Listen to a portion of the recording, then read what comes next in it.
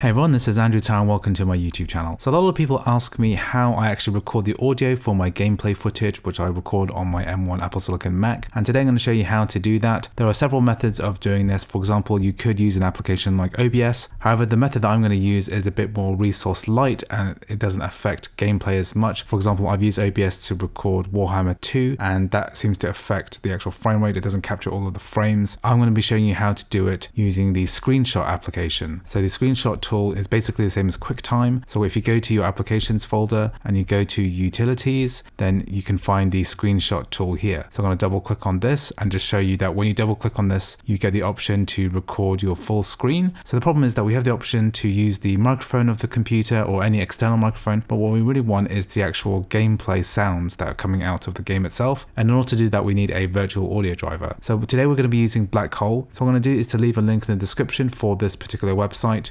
So all we need to do here is to add our email address and name, and then we're going to get an email with a free Mac download of the software. So once you've signed up, you just check your email for a link to the software. I've clicked my link now and I'm going to be downloading this software now. So typically I just use the BlackHole 2-channel version because I only record it in stereo. So I'm going to be using this today just to show you how this works. So I've downloaded the software and what I'm going to do is to open this now. We can go to Finder and go to the downloads folder and then double click on this PKG file. Here we're going to press continue and continue.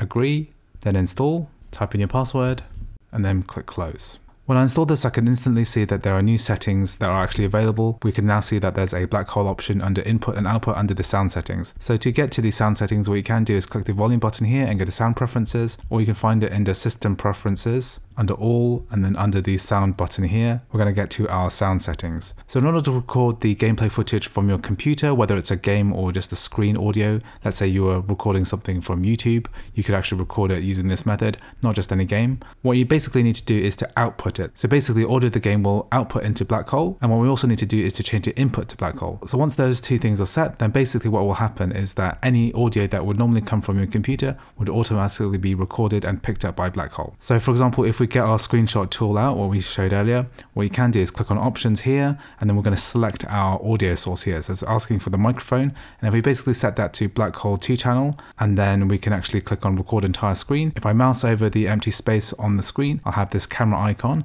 and basically if I click on the actual blank space, this icon at the top of your bar will appear, and if I press stop here, then that video file will be generated. I've asked it to be put into the screenshots folder here. So this folder here will contain everything that I've played on the screen, including the video and audio of this entire display. So the main issue with this particular method is that because the audio is being outputted into BlackHole 2-channel, it means that actually personally you cannot hear the sound because it's just being rerouted into the virtual sound driver. You as a game player can't hear what's going on. So in order to fix that, what you need to do is to go into the audio Midi settings. So if you go to Finder and you go to applications and then go to utilities, the same place where we found screenshot, we also have another tool called audio Midi setup. So I'll double click on this now. And this basically allows us to set up all of the different audio devices. So when you install BlackHole, you'll be able to click on this thing called the multi-output device here, or you can actually go ahead and create a multi-output device. And basically what this means is that instead of just outputting to a single BlackHole, what you can also do is to output to the MacBook Air speakers, or if you've got some other headphones or Bluetooth headphones, then you can actually add those too. You can actually add multiple devices here. You can have your MacBook Air speakers, you can have a pair of headphones. If you've got them connected, they will appear here. And basically the audio will be routed through the BlackHole 2-channel and also your speakers or headphones or whatever. And that means that you'll be able to hear the sound. So when we double click on the screenshot, we're going to have the option to record straight to BlackHole 2-channel. However, when we go to sound preferences and output, we have the option here to switch to the multi-output device. That's going to allow the gameplay or desktop audio to go through the BlackHole 2-channel virtual audio driver and also your speakers or headphones too. So lastly, the screenshot tool, as far as I'm aware, is pretty much identical to the QuickTime tool. So if I go to my applications folder and I double click on QuickTime Player, there's also an option here. I can also click new screen recording here. I believe that this screenshot tool is identical to the QuickTime Player tool.